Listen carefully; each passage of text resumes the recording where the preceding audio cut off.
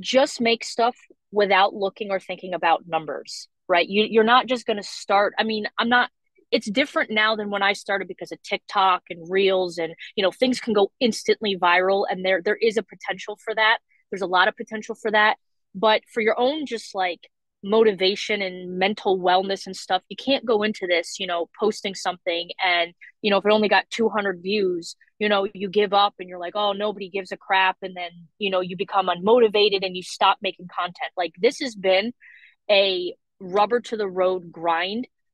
I'm going to say the online thing for probably about 6 years now. And now I'm just starting to see the fruits of my labor. This wasn't an overnight, sensation kind of a thing. There were a lot of things that failed and didn't do well. There are a lot of things that I put a lot of effort into. And it's like, wow, like 20 people watch this or like you got to keep grinding. You're not going to have instant overnight success, but I think the biggest thing for me is give without expecting anything in return, right? Like it started out with me doing a gear review video. I bought this Magma DJ XL backpack because I just had gotten a Denon MK2 controller and I wanted a Yeah. backpack that I could just like rock into a club strapped to my back without a bunch of crap to carry.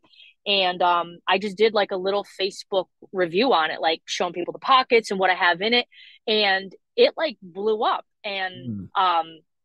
IDJ Now, which is an online, retailer, Yep.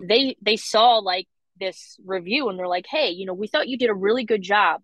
Would you be cool partnering with us? If we send you things, you do your review on it, and then if you want to buy it, we'll give it to you at like, a 20% discount for like your effort. And if you don't like it, tell us or send it back or, whatever. Like there's no expectation here. And I'm like, sure, why not?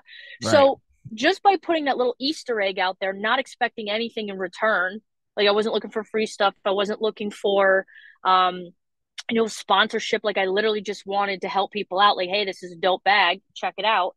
And just by giving without expecting, good things happen from that. And I don't know how else to like put it into words, but I just gave and gave and gave. And then people were like, wow, like she's pretty dope or she's really smart or she's really kind.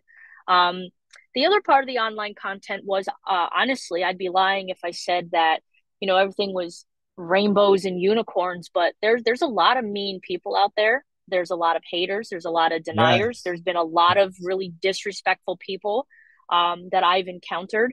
And I got tired of explaining myself. I got tired of trying to prove who I was. So it's like, yo, I'm going to strip back the curtain. You can follow me on my events. You can follow me what I do. Either you love me or you hate me, but I'm going to show you I'm the one setting this up. I'm the one rocking the decks. I'm the one Yep. emceeing this thing. I'm the one like this hustle. This is me. This isn't some facade. I don't have like some like phantom crew behind me making all the magic happen. Like this is me. And then if you still want to like whatever, then that's on you. But it was to kind of combat the bullies. I got tired of that. And I just wanted to like, show people that I was competent and capable. I don't really talk about this much and I don't go into like the female DJ thing because Well, DJs are DJs. If you're dope, you're dope. If you work hard, great things happen if people work hard. But I will say in the beginning, as a younger female, I had to work really hard to prove that I was capable because there was a lot of doubt and stigma. Even something as simple like, can you even lift your own stuff? They didn't want someone who wasn't able, to push things up ramps and stuff. So that's why I worked really hard with the social media content just to be like, yo, like, I got this. Like, you're hiring a pro. Like, I got this.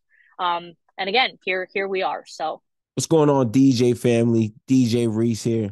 Every Monday at 9 a.m., I'm dropping a new podcast episode where I'm highlighting some of the dopest DJs out there that are creating vibes at all the venues that they're DJing at. If you want to hear these stories, level up in your DJing. If you're a new beginner DJ, you need new tips, you want to hear the inspiration from the DJs who started out new that are taking their DJing game to the next level, well, you got to check out WeCreateTheVibes.com every Monday, 9 a.m. New stories, new episodes from the dopest DJs out there killing it in the game right now. Hosted by DJ Reese. Again, check out WeCreateTheVibes.com.